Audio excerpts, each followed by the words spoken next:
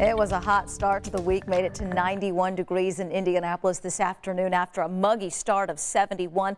We're obviously above the averages of 85 and 66, but not quite near record heat. Our record for today of 98 still stands. 6 days in the 90s so far this summer, 1 this month, that was today, 5 back in the month of June, and we do have 3 more 90-degree days on the way, including tomorrow. Early morning temperatures middle and upper 60s, so pretty comfortable out the door, but we heat up.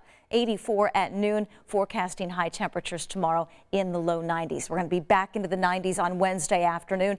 It'll be hazy hot and a bit more humid for Wednesday. Starting the day close to 70, we'll be well into the 80s midday on Wednesday, and again forecasting highs in the low 90s. So heat is the big story locally over the next couple of days. As we look ahead at the week ahead, storm chances return, but not until Thursday. This is the severe weather outlook on Wednesday. Stays to our north, but that weather system starts to move our way on Thursday, bringing with it some scattered showers and thunderstorms. These storms will develop along and ahead of a cold front.